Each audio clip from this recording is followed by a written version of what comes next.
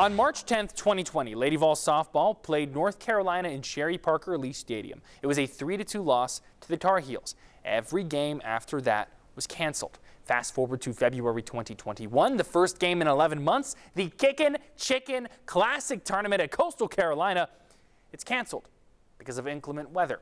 Fortunately, a last-second doubleheader was put together against Eastern Kentucky. The only problem, no fans. Well, at least not inside the stadium. It's been a long journey. There are no fans in the stands today. Ashley Rogers rips and fires.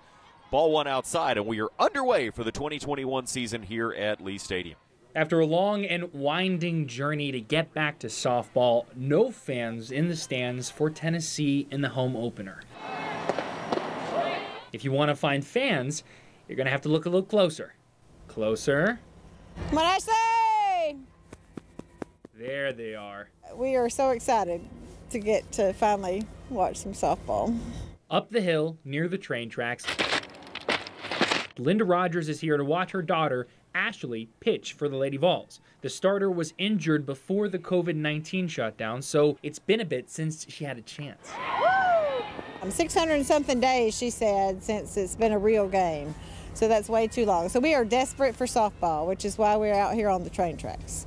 For Bryce Collier, his girlfriend is on the team. Happy Valentine's Day, by the way.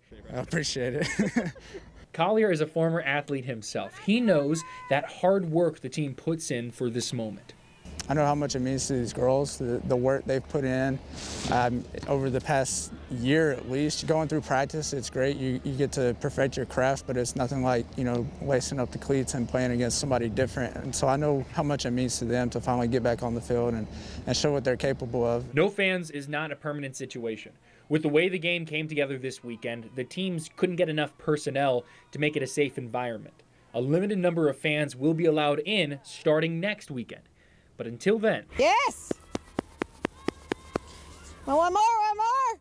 This view is not too bad.